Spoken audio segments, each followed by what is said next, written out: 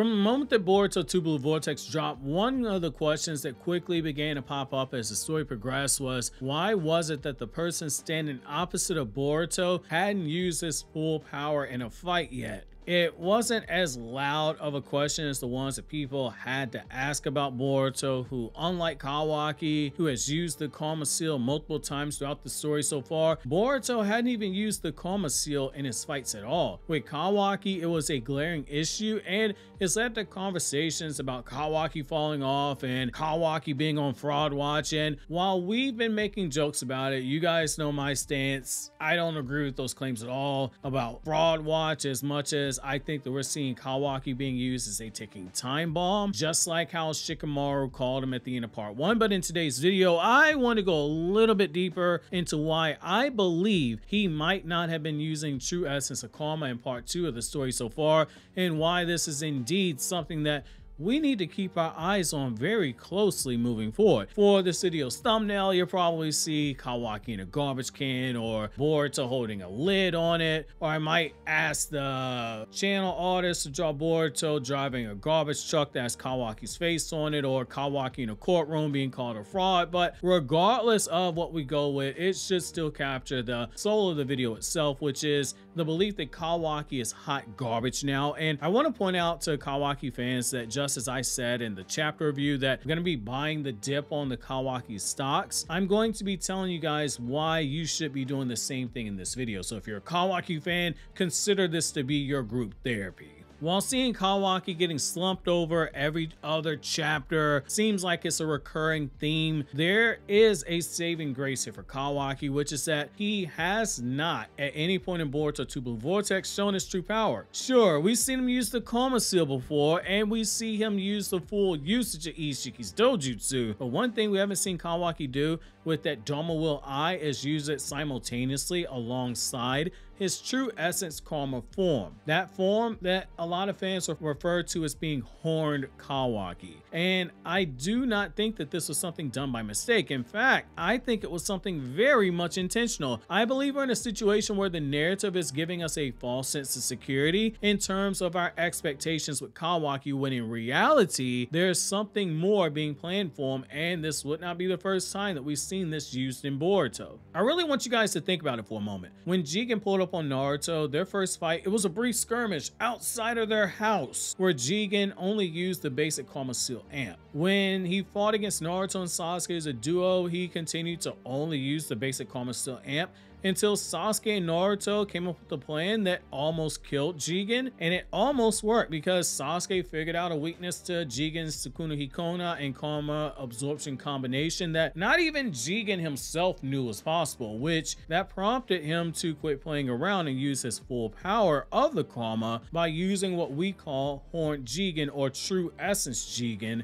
and there was a monster increase in his power as a result, enough so that True Essence Jigen was able to knock Sasuke's stamina bar in half with just one hit, and he knocked all the Sonic rings out of Naruto with just an uppercut. And even Kurama was telling Naruto, shut up talking before this dude kills you, because he's not playing around. That's the first time we've ever seen Kurama sit there and tell Naruto, like, yo dog, shut up. Against Kashin Koji, we saw a weakened Jigen who could only use 10% of his power at that point in time. He first started out using the basic Karma Seal before quickly jumping into his horned form to fight off and eventually die at the hands of Kashin Koji. With Kawaki, the thing that we've seen is that he hasn't used his horned form. I will say this, given how much we've seen Kawaki get bullied so far in part 2, it was all to set the stage for us to get an accurate measure on his power increase so far during that 3-year time skip. We're being eased into it the same way we're being eased into Boruto and Kawaki, each tapping into their true power throughout part 1. And just like how we're seeing in part 2, Kawaki, he got off guarded by Claw Grime and he needed to tap into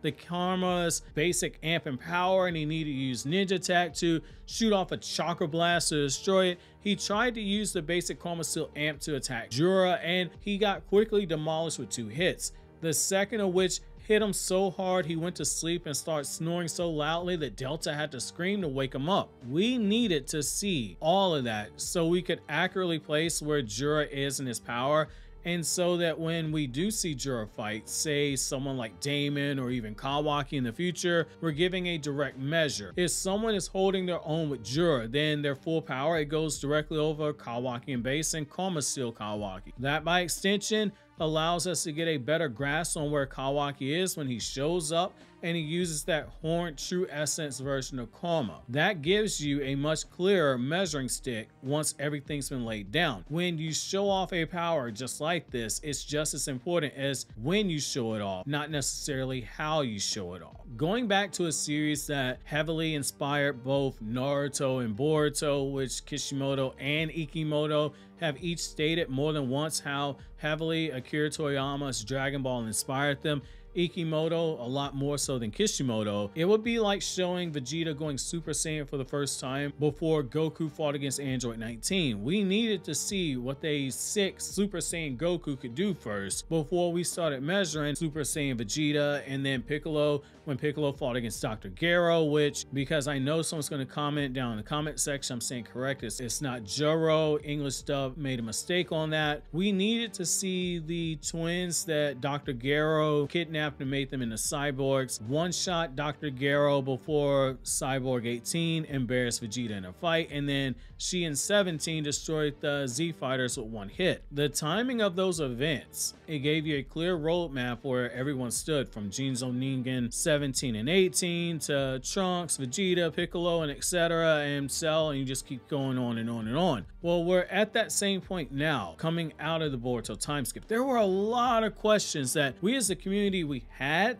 going into the time skip and we still have now. How strong is Boruto in base? Well, we have a pretty good measure on it. He's drastically stronger than Jigen, but we don't know where he is with the Koma Seal. How strong is Kawaki? We've seen him use the basic Koma a few times, so we know that the Kawaki stocks are going a little bit low right now, which again, you buy the dips. That means that when the price goes low, you buy it more shares if you believe in the product. And I do still believe in Kawaki. We haven't seen Damon's full power yet, which, given Kawaki got put to sleep and Himawari's in danger, we might see it. Gives us a great opportunity to see where Damon is, and then by extension you can start scaling other characters accordingly. We don't know how strong Jura is, and depending on how the fights that are coming up play out, we'll get our answer to that question as well. It just comes down to the timing of the whole situation. Some things you just don't rush into, which I know that's super hard because we're in a TikTok generation that wants everything right now, and this is not something you can binge watch. To use another example from a series that Ikimoto admits taking a lot of influence from, JoJo's Bizarre Adventure, which I'm halfway through part 1, but even now I can see some of the similarities that one of my editors, Isaiah, had mentioned about Boruto and Kawaki with Jonathan Joestar and Dio.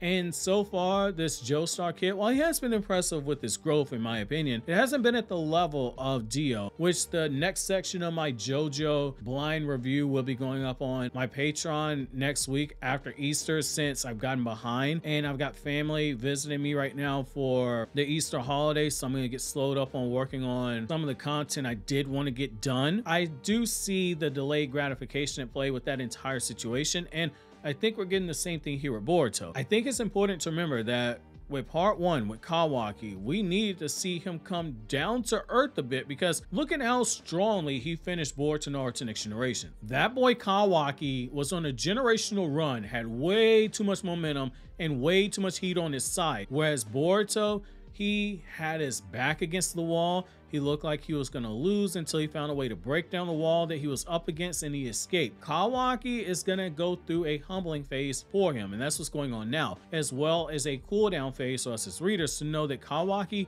he isn't untouchable like he came off at the end of part 1. He's clearly gotten dulled, because in part 1, that claw grind never would have gotten the jump on him. Neither would Mitsuki's attack to sneak attack him, yet his combat sense is clearly dropped. He's making a lot of mistakes that Ishiki made. Kaguya was able to catch Ishiki off guard despite Ishiki being her superior. It comes down to letting your guard down. It comes down to viewing yourself as so much more superior than the other people around you, and when you get like that, you can be had. What we're seeing here with Kawaki, in my opinion, is that despite him having gotten stronger and more accustomed to his powers, he's gotten rusty. There needs to be a trade-off, because at the end of part 1, that man was on fire. If this was basketball, Boruto Naruto Next Generation's Kawaki, this dude had an insane stat line at the end of Boruto Naruto Next Generations. Between chapter 65 to chapter 80, This dude was averaging 40 points, 20 rebounds, and 10 block shots, but he had 0 assists because he was already doing so much work.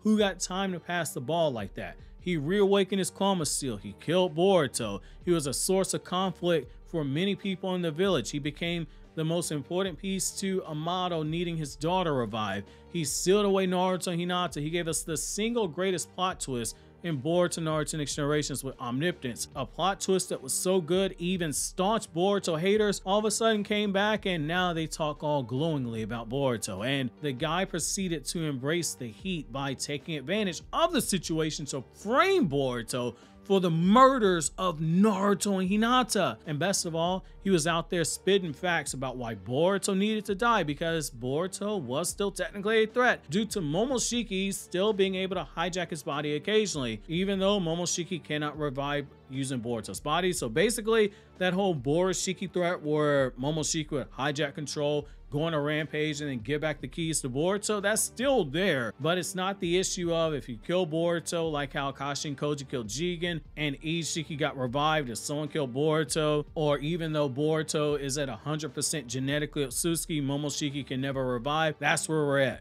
Can't come back to life, but can take control of his body.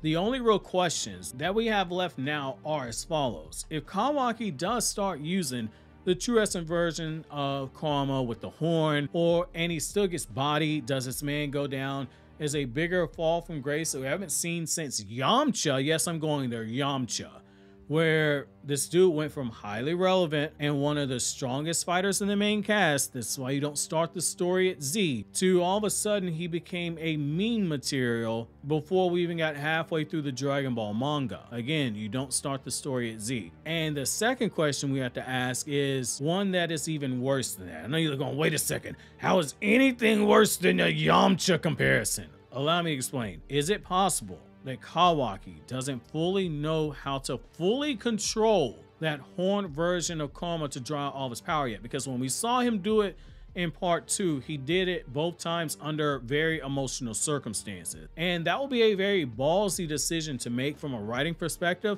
If that's what you're going to do, it requires a major source of goodwill with your readers and a massive belief in the positioning that you're placing the story in. Because in all honesty, in a situation like this, you only really get one true opportunity to make it clear that this is what you're doing. And if you do not effectively communicate that this is what you're trying to convey, it's going to leave some of the readers who aren't paying attention a bit confused. And when writing something like a shonen, you have to force feed your points. You can't get too super subtle. It has to be spoon fed to where everything is easily picked up on. And when I say you need big time conviction, I mean it's got to be similar to my stance on the 15 strongest Boruto characters video that you're seeing here on the screen that you can click on. And because we hit the like threshold on that video, the 30 strongest Boruto character video is being worked on now. So make sure to keep notifications turned on for that one.